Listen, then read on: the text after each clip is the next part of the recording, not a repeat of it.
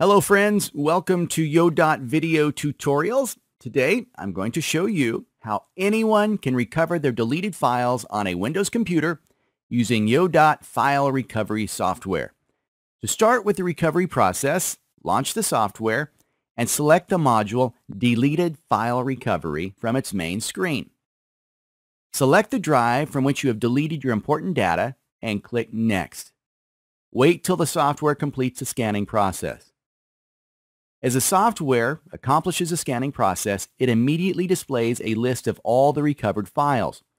Here you can use the Data View tab if you want to search files using their folders, or use the File Type View tab if you remember their file types. By making use of any of these options, select required files from the right side of the window and click on the Next button to save the recovered files. Then, save the recovery session, which you can further use to avoid rescanning of the same drive. On this window, provide a hard drive location for the software to save your retrieved data. In addition, this recovery tool gives you an option to compress the recovered data in order to save disk space. Upon clicking Next, the software begins the saving procedure and on completion takes you to the output location.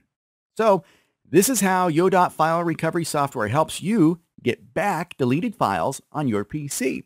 For more information and to try the software, visit this webpage on yodot.com and download the application. Thanks for watching. Goodbye.